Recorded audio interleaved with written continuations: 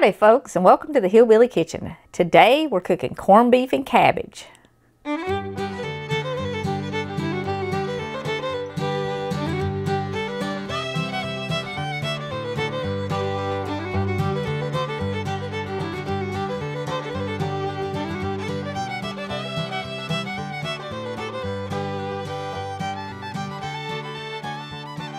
Now, first of all, what is corned beef? Well, corned beef is a beef brisket that has been aged in a salt brine, and the corn comes from salt grains that were the size of corn. Has nothing to do with corn the plant, it's just big chunks of salt that they soak it in and age it in. Traditionally, corned beef was a really cheap cut of meat. Not so much now. Good luck finding a cheap anything that's beef, but it's St. Patrick's Day and this is a traditional dish, so we're cooking it up, and lots of folks still do. And the good thing is that because it's St. Patrick's Day, lots of grocery store chains have corned beef on sale. You can cook this in a pot, a Dutch oven like I have here. You can cook it in the oven on about 325. You're going to cook it the same length of time if you're cooking it in your pot or if you're cooking it in your oven, about an hour per pound, and then check it. This is a crucial piece of kitchen equipment for making corned beef. You want to make sure you can poke it with a fork and it's tender. It's not done until it's tender, and you cook it very slow and on low heat to make it tender because it's a cheap cut of meat. Of course, like I said, there's no such thing now. And what we're going to do in our Dutch oven is we're just going to add a little water in it, put the corned beef in, add a little water, cook it on low. And then we're going to add some vegetables to it. I'm going to add some onion when I start it, but we're going to add some cabbage, some carrots, some taters, and my granny, like I've got these cute little new red and white potatoes, but traditionally you would have used just a russet potato, which is what my granny called an Irish tater or Irish potato. And we're going to season it. I'm going to season mine with a little bit of pepper, and I might put some other stuff in it. Usually corned beef comes with, when you buy the briskets in the packets, and they're always in packets because it's aged, a lot of times it will have a seasoned packet in it that has like mustard seeds and fennel and, you know, all kinds of spices in it. You can season it however you want. Add as many spices as you want. Here's something though you want to keep in mind, because it is aged in that salt brine, and I rinse mine off, but you can probably still see there's some chunks of salt on it. I didn't rinse it real well, but I didn't want a ton of that in there. And you're not going to want to pour all that brine in your pot when you're cooking it. If you do, it will be so salty you couldn't possibly add enough vegetables to it to get the salt out. So anyway, let's get this turned on here. You can also cook this in your pressure cooker. In your pressure cooker, of course, it won't take as long. And this is a great recipe for your Instapots and your other programmable pots. Maybe 90 minutes to cook the meat, and then check it to make sure it's tender, and then add your vegetables in another 15 or 20 minutes. So in your pressure cooker, you can have it done in less than 2 hours. It's going to take a lot longer if you're doing a big one on the stove. Like this is only 2.5 pounds, so it should be done in a couple of hours, 2.5, 3 hours, even on the stove or in the oven. But you can cook this in a pressure cooker. You can also cook it in a crock pot. If you're cooking it in a crock pot, you want to cook it for 8 to 10 hours, maybe even longer. Check it with your fork. So I'm just going to put my brisket in there. And then, oh, it definitely isn't fork tender now. I'm going to add some water to it. You can completely cover it if you want to. I'm not going to completely cover it because I want to do, you know, I'm going to add my vegetables and stuff. But you want to keep an eye on this as it cooks for the hour per pound. Make sure it doesn't dry out. Keep a lid on it. You don't have to completely cover it with water if you keep a lid on it, because if you keep a lid on it, the steam's going to cook it. And just check it with your fork. Now I'm going to go ahead and I want a little pepper in mine to start with. So I'm going to add me a little pepper. And I did put this in here fat side up. And I did that because I want the fat to run down in the meat. That will help make it tender. You know, cheap cut of meat. A little fat's good. I'm going to add my onions. And that's all I'm going to add to it until it's tender. And just let it sit here with a lid on it for about 2.5 hours, checking on it occasionally, poking it with my fork. And when it gets close to done, I'm going to cut my potatoes at least in half. And I know a lot of folks would put these potatoes in there whole because it's pretty. But if you cut them in half, then all the juices and the flavor from your roast can get in your potatoes and they will be much more flavorful. They're going to cook a little faster, but I've got small carrots, so that's fine. And like I said, much better. And we're going to chop up our cabbage when it gets close. I don't want to chop up my cabbage now because this has got a couple of hours at least. And if I chop up my cabbage now, it's going to be all dried out. And of course, if you're making a bigger one, you're going to want more cabbage. I have a small head of cabbage because I'm only making a 2.5 pound brisket. So we'll be back in a couple hours to see what our brisket looks like when it's very close to done, and we'll add our vegetables. Okay, my little 2.5 pound corned beef has been cooking probably for 3.5 hours. It's been cooking considerably longer than the hour per pound, but we're going to take a look at it here and I'm going to show you what it looks like. You can see there I have plenty of liquid in it, and you want to keep plenty of liquid in it. Now it is this strange pink color, and if you've never made one, you're going to think, my heavens, what's wrong with this? It is not getting done at all. Well, that pink color is because it has been aged in that salt brine. It's not going to turn brown like a regular cut of roast beef would, like your regular pot roast. But if you can stick the fork in it and it's tender, then it's done, and that's what you want. And then you can add your vegetables to it. Now, if you happen to not like some of these vegetables in particular, you don't have to add them. But it's corned beef and cabbage, and normally it does have the carrots and the taters in it. My granny would say arse taters, but anyway. And you can add more water to this if you want to cover up your vegetables. It's just kind of up to you. And I did cut my potatoes all in half so that I would get flavor in my potatoes like I said I was going to. And I also cut off any little spots that were on them because even these fancy little taters have spots. Now, generally speaking, you want to let these cook for a few minutes before you add your cabbage because cabbage is going to cook much faster than your carrots and your potatoes. So just put the lid back on it and let these cook for a few minutes. And like I said, you can add more juice in it if you want to. It really probably has plenty enough juice to cover all my vegetables.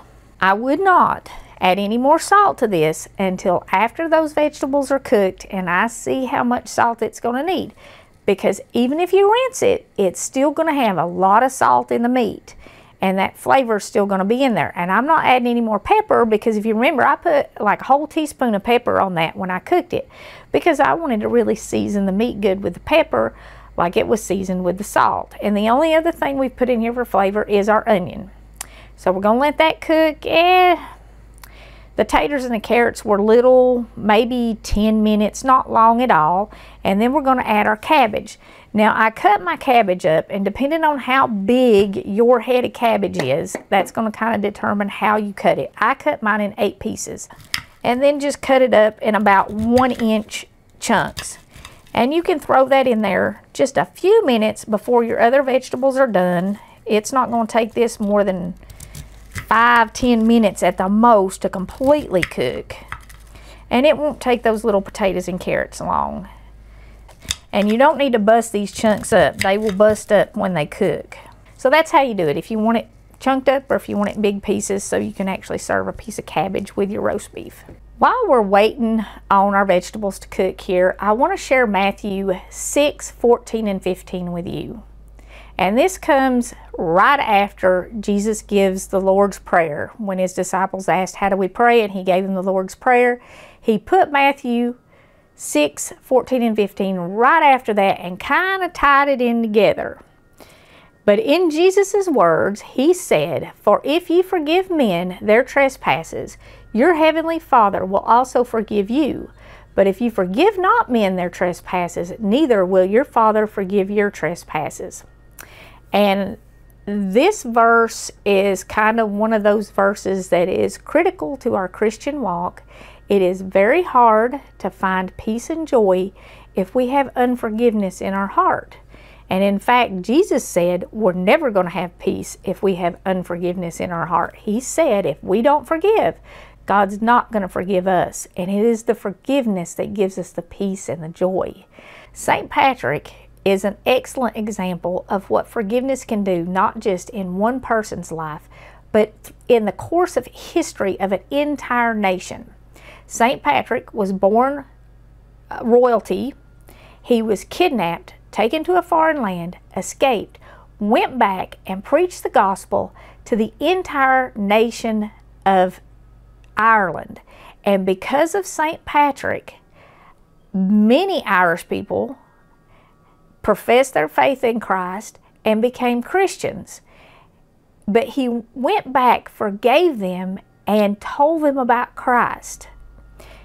So when we forgive other people, it not only changes us and our lives, and we can find peace and joy and hope and happiness, but it really does change the whole world. And if you've never read the story of St. Patrick, his story is definitely worth reading. It is an excellent example of how we should live our lives as Christians, and certainly how we should be sharing the gospel as our own personal testimony.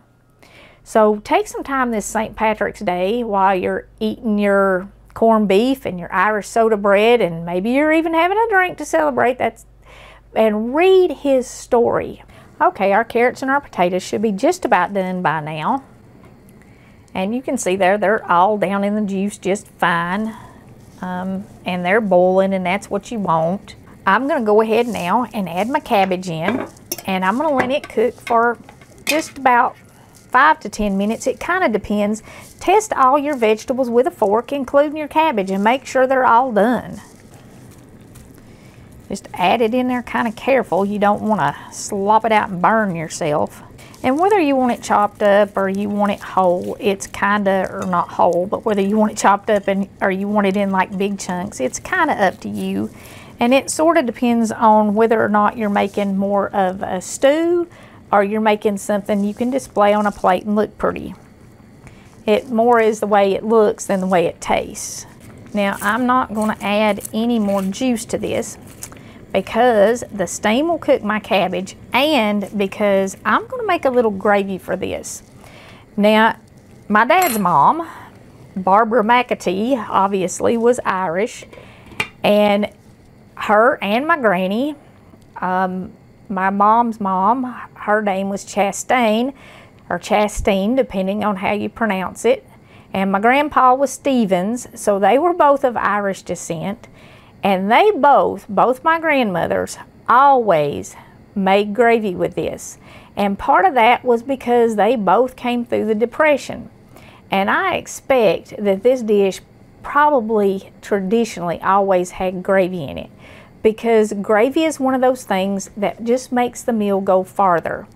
It stretches it, it gives it more body, and you can dip bread in gravy. And with this, you're going to want to make you a pan of Irish soda bread, because corned beef and cabbage is just not complete unless you've got some Irish soda bread on the top. And I'm going to link an Irish soda bread video in here. It is super simple to make. And my Irish soda bread is done. It can be cooling here for just a minute while we finish up our corned beef and cabbage.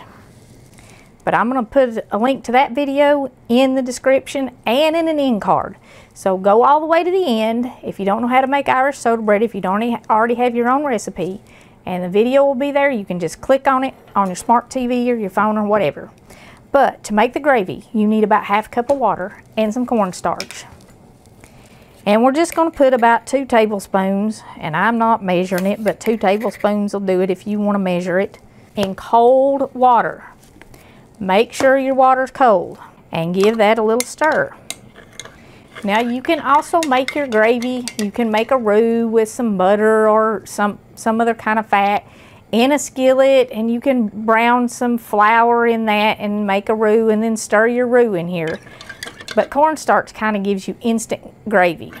And that's the way that my nanny always did it, my dad's mom. And Granny would do it both ways. She usually didn't go to the trouble of doing a roux in a pan though, because that was just too much trouble. They had other stuff to do. They weren't just cooking dinner. So anyway, cornstarch just makes instant gravy. Before our corned beef and cabbage gets done, all we're gonna do is just add this carefully into our pot. And we're gonna kind of mix it around so that it disperses itself as this finishes cooking. And it's gonna turn this liquid in here into a nice brown gravy that we can dip our soda bread in, and it'll coat our vegetables real nice. I mean, you could dip the soda bread just in the broth that's in here, but you know, like I said, the gravy kind of adds some body to it, and that's all you do. Just kind of mix it just a tiny bit, and then when we dip this out, it'll have a brown gravy on it. And it won't be super thick. We're not making like breakfast gravy. This is gravy for your roast. But that's it. Instant gravy. You don't need a packet or anything like that. And then we're going to put the lid back on so our cabbage will finish cooking. Now the only other thing I have here is I have the seasoning packet that came in with my corned beef. You don't have to put anything else on it. This looks like it's mostly mustard seeds and stuff. If you want to put this on it, take your roast out and your potatoes and put it on a platter. Sprinkle this on it and just let it sit for 5 to 10 minutes before you slice your corned beef. And you're going to want to let it rest for 5 to 10 minutes after it finishes cooking before you slice it. And then you're going to slice it across the grain so that the grain is short pieces. You don't want to slice it long ways so you got big, long, skinny pieces of grain. That's not going to make for good eating. Okay, our vegetables are almost done, and I'm going to go ahead and I'm going to pull my little corned beef roast out of here. And like I said, I just did, this one was like 2.5 pounds, and you saw what size it was when I put it in there. That's the fatty side. Now, you can leave that on or you can take it off. The grain in this one is kind of running this way, sorta, and I'm trying to figure out which would be the best way to cut it. I'm thinking this side right here, but you just slice it however thick you want it sliced, and you serve it like that. And it's literally that simple.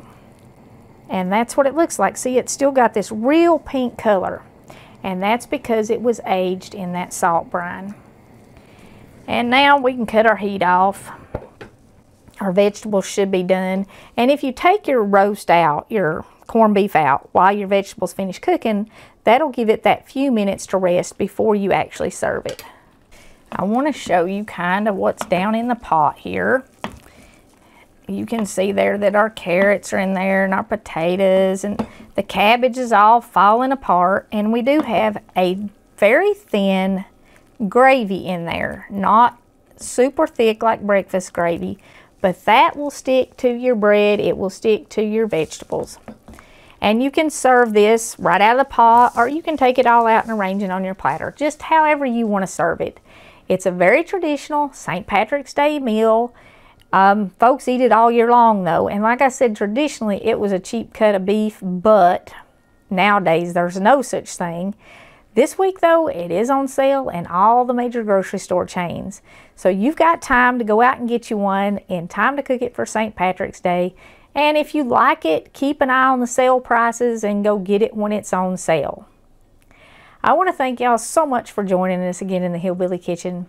If you haven't already, please don't forget to click like and subscribe before you leave. And until next time, remember to put God first.